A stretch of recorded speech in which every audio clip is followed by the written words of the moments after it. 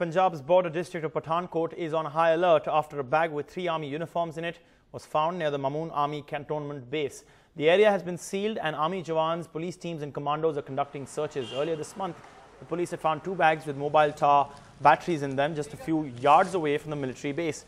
An Air Force station in Pathankot was also attacked in January last year by heavily armed terrorists who sneaked into India from Pakistan. 7 jawans were killed in the attack.